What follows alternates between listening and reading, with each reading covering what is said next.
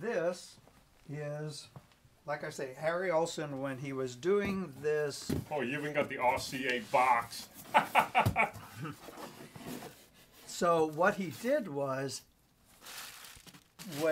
before the LC1 came out in 1945, there were some prototypes that were made. Okay. This is a hand-built prototype from pre-45.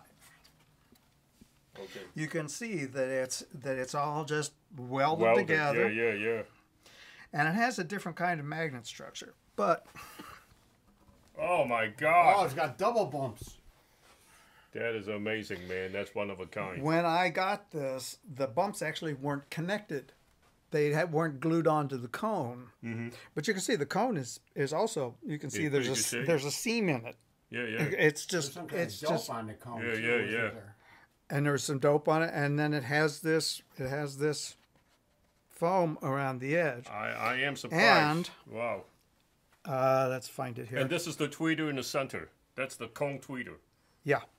And you can see, if you look here at the bottom bump, he signed it.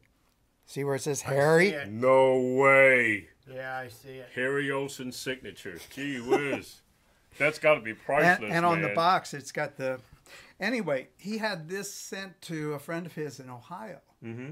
And he wanted to do some measurements because his friend had the measurement stuff.